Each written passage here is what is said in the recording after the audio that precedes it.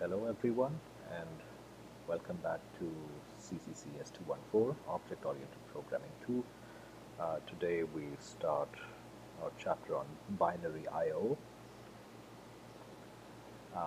So in the prerequisite course, uh, Object Oriented Programming 1, you have already used files before, but um, those files were what we call text files. In this chapter, we look at another type of file in which information is encoded differently, and these files are called binary files.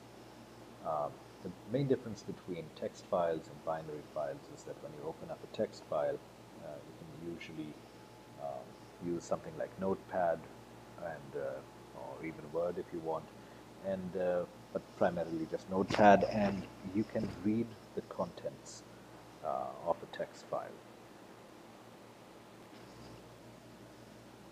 If you open up the whatever Explorer application you have on your system and you look around your file system, you'll be able to find plenty of text files in your system.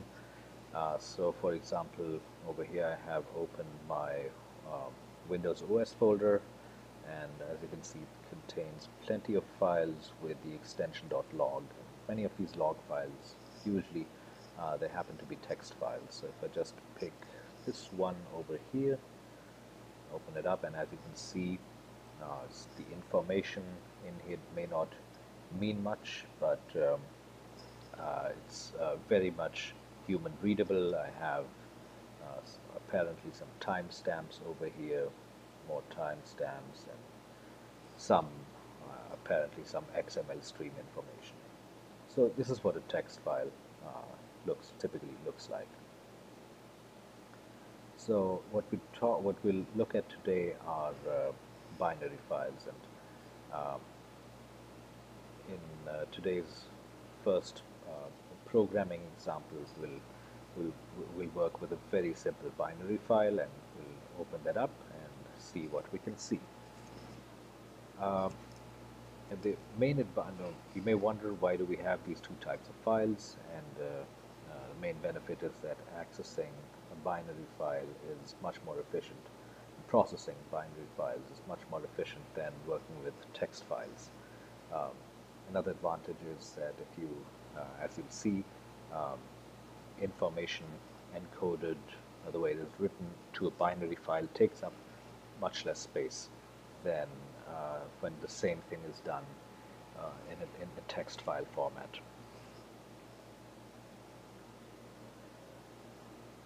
So you've already dealt with file objects when you worked with text files before.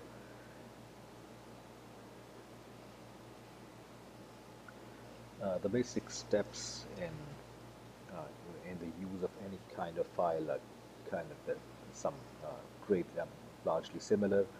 Um, so over here, for example,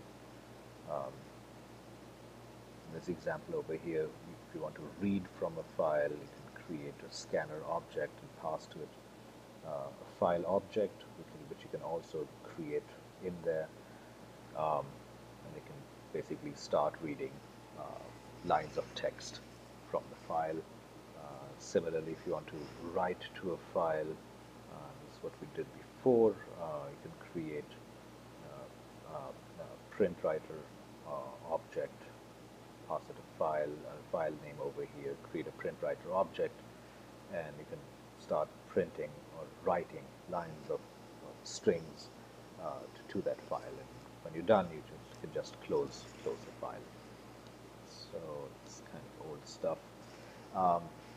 So I mentioned that information written to a binary file is much more compact than when written to a text file, and I want to show you a quick example over here. So let's say you want to write a number, let's say this decimal number 199 to a file. Okay, so if you write it to a text file, it'll write 3 characters to that file. The character 1, the character 9, and another character 9. Now 199 is not a very big number. Another way to encode it is 199, which in binary over here makes 11000111, and as you can see, that takes only 8 bits. Or you can, in hexadecimal format, you could represent this binary number as C7. Now, 8 bits are equal to 1 byte. So if your purpose is to store the number 199, you could do that in as little as a byte, really. So you can see you can store the same kind of information, encoding it differently by allocating the meaning of bits differently.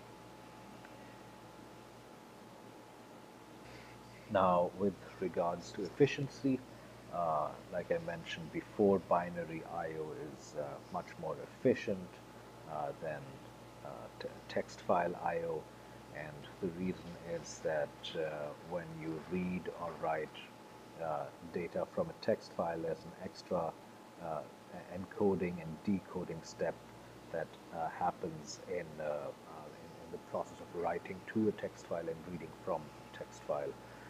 Something that is that doesn't happen in binary files. In binary files, typically, as we'll do today, when you write a byte to a file, those bits go to the file exactly the same way as they are in the byte variable that you're dealing with, working with in your program. But that is not the case for text I/O.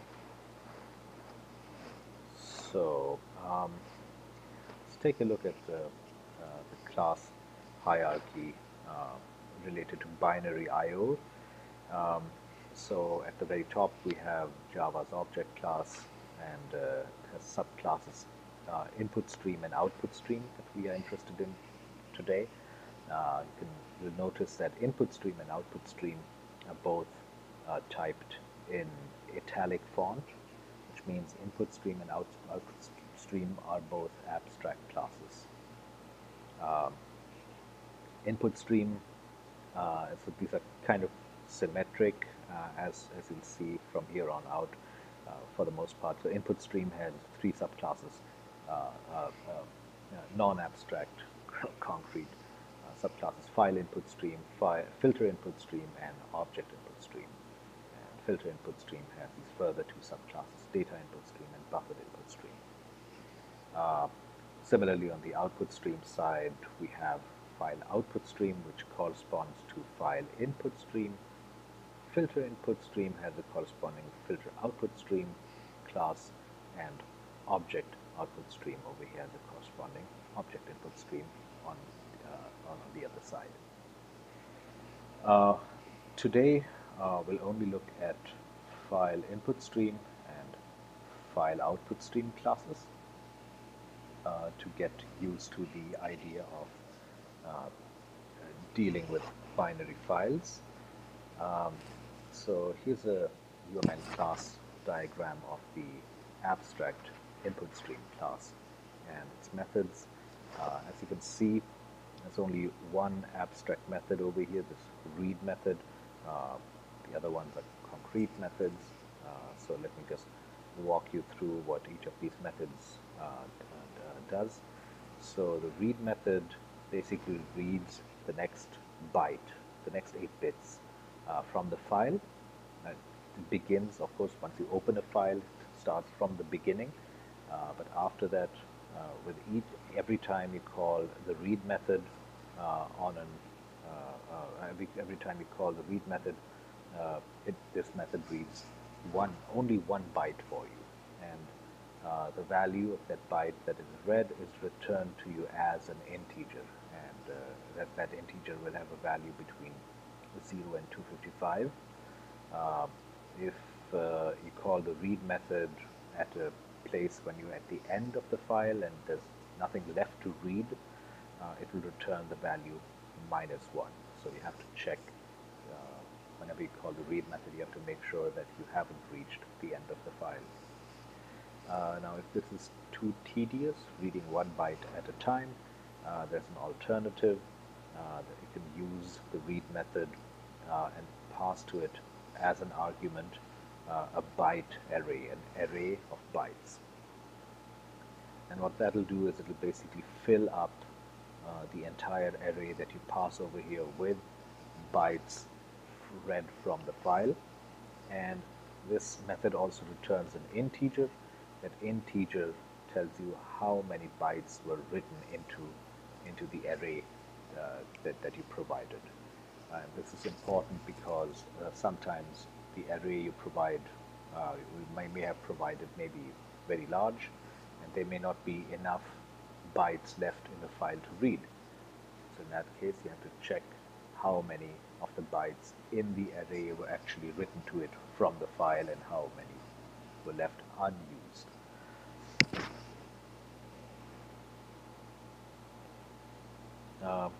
There's another modification of the read method, an overloaded version of the read method technically, which lets you specify the location in the byte array over here into which data from the file should be read and placed.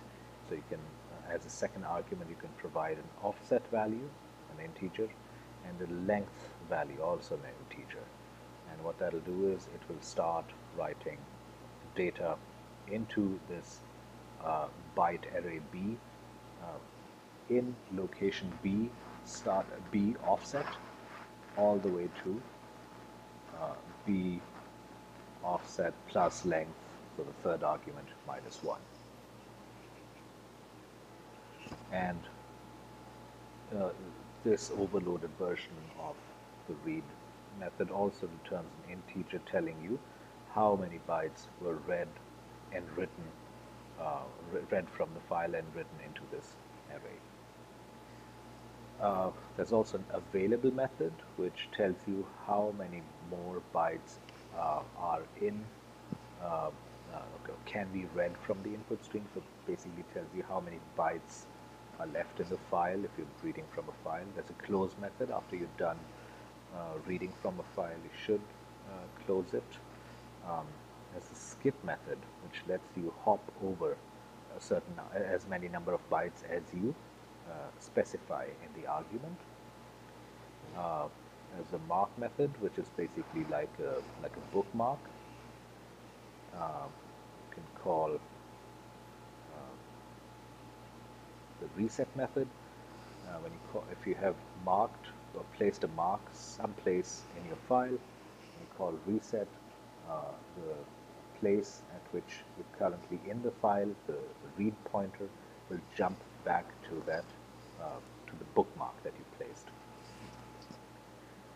Now, not all input streams, not all files may support the use of the mark and reset methods.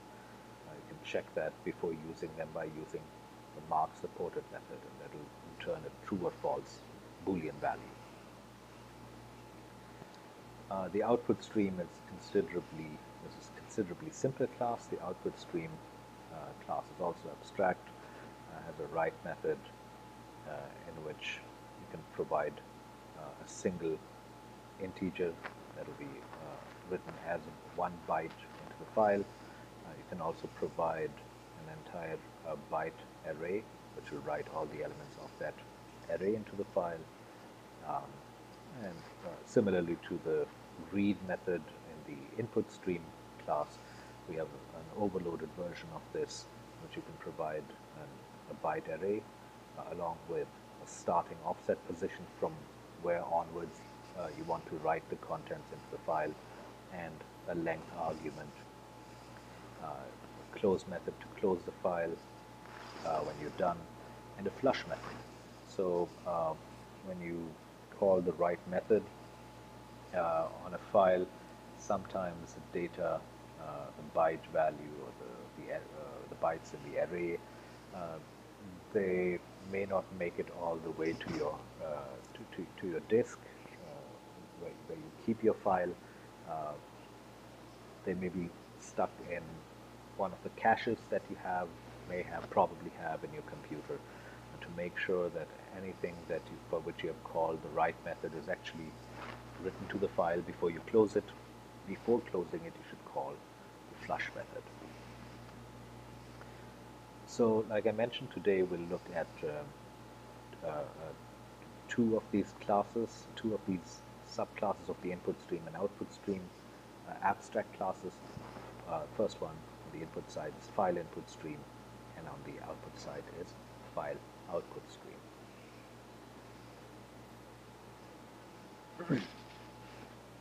So to create a FileInputStream object in the constructor, you need to pass it as an argument either a string, which should be the name of a file, can include an entire path to someplace on your hard drive, or you can create the file object first and then pass the file object to FileInputStream in the constructor again. Now, when you create a FileInputStream object, that might throw an exception of type file not found exception, and you may need to handle that. So another thing for output stream, sometimes so if you just create a file output stream object providing either a string for file name or a file object as argument, and if a file of the same name already exists, what this will do is it will delete all the contents, all the previous contents of that file.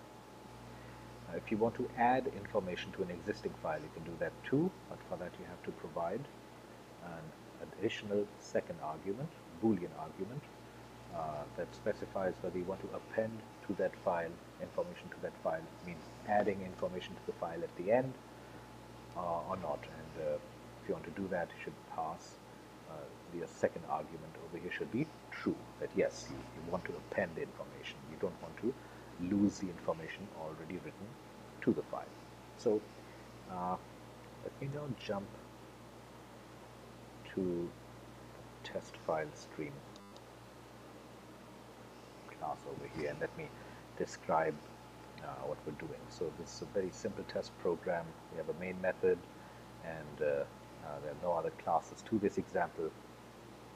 So in the first line, we create a file output stream object called output, and what we're going to do is we're going to create a binary file called temp.dat. Dat is typically an extension short for data. We can really contain anything. And once we have that file output stream object, we're going to call output. I have here a for loop that runs from 1 to 10, right? And I'm going to write the counter variable I to that file. So I'm going to write 10 bytes, each byte containing a number 1, 2, 3, 4, 5, 6, 7, 8, 9, and 10. And then when I'm done with the loop, I close the file. So I just call the close method on the output object. So that is the write phase.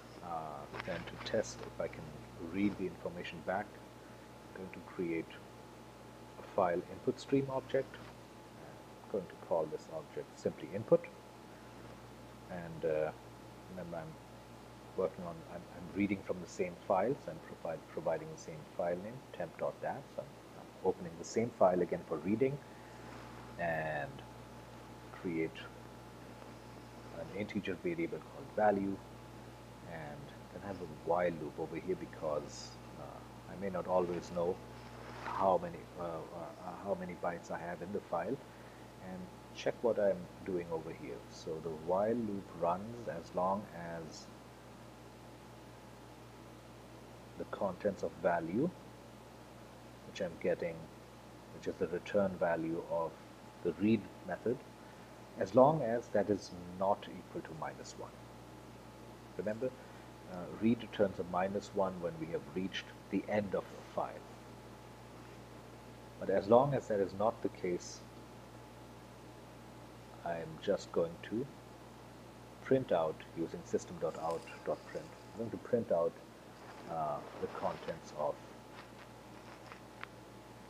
variable value, and I'm going to put a space after that just to make the output more readable.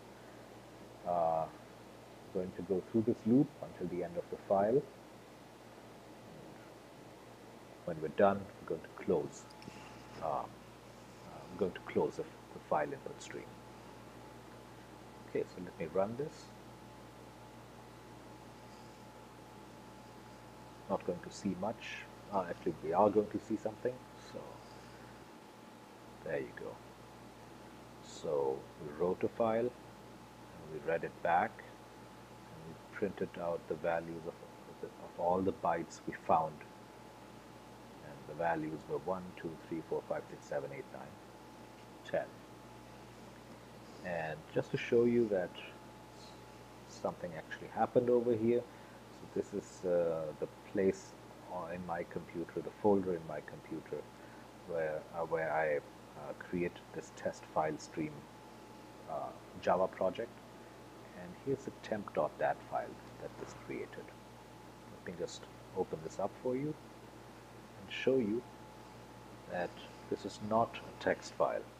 I cannot see the numbers 1, 2, 3, 4, 5, 6, 7, 8, 9, and 10 over here. Instead, I see these weird characters, and I could actually can also use a different program, this one called Notepad++, which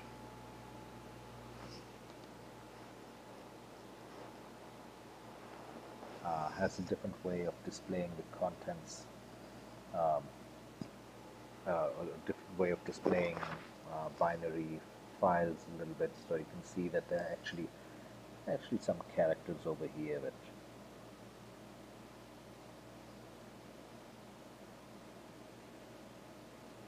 okay. So just to show you that I didn't make this file beforehand or something, I'm going to delete this temp.dat file. I'm going to go back here, run this program again, go back, and there you go, temp.dat file just created.